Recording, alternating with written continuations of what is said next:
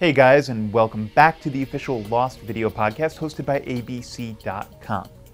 Well, for those of you who saw our episode a few weeks ago, The Shape of Things to Come, you saw Ben confront Widmore in his London apartment. Well, surprise, that was actually London. Now, I know what you're thinking. The show normally doesn't leave Hawaii. We do all of the special effects, all of the special locations in Hawaii in their own backyard, but in this case, actor Alan Dale got a role in Spamalot in London, so the show went to him. And we have some behind-the-scenes rare footage of Michael Emerson and Alan Dale doing that scene. Now, for those of you who want the audio podcast, bad news, there isn't any this week, but have no fear. Executive producers Damon Lindelof and Carlton Hughes will be back next week to rehash our upcoming episode entitled Cabin Fever. That episode, of course, airs Thursday, May 8th at our new time, 10 p.m. Eastern, and is available the next day at abc.com. Cabin Fever. Wonder what that could be about. Possibly, I don't know, Jacob? You'll have to tune in to find out, though. Here now, instead, is Alan Dale and Michael Emerson.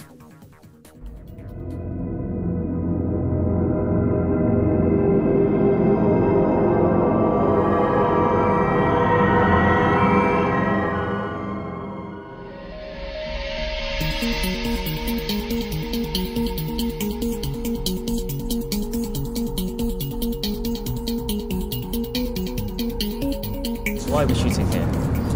Well, they needed me to be in some scenes, and I'm working doing Spamalot at the moment on the West End, and so I couldn't get to Hawaii, and so the mountain came to Muhammad.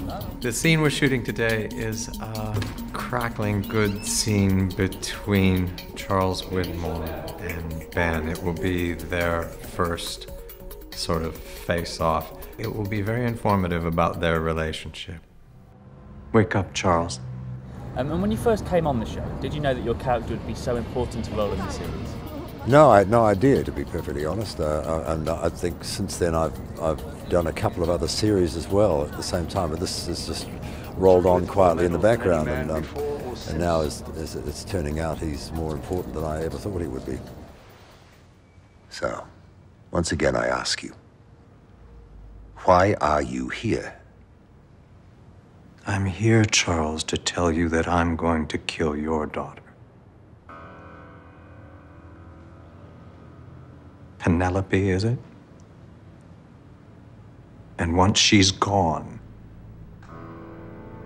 once she's dead,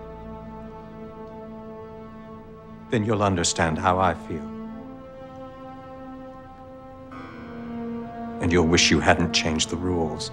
When Ben says to Charles Widmore that he'll wish he hadn't changed the rules, it suggests to me that there's something that's not real life about what's going on here. There's one extra layer of abstraction or game or contest. I'm not sure what it is, though. I mean, to me, it's one of the compelling mysteries of the story at the point we're at right now. We fly blind a little bit in this show because everything's so secret, because people want to know all the secrets. They're always asking me all the time, what's happening next, and I have no idea, which is just as well, because I'd probably tell them.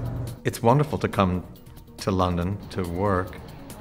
It's all been a bit of a blur, I have to say. It's like commuting 36 hours to do a day's work. So we all feel a bit tipsy with jet lag.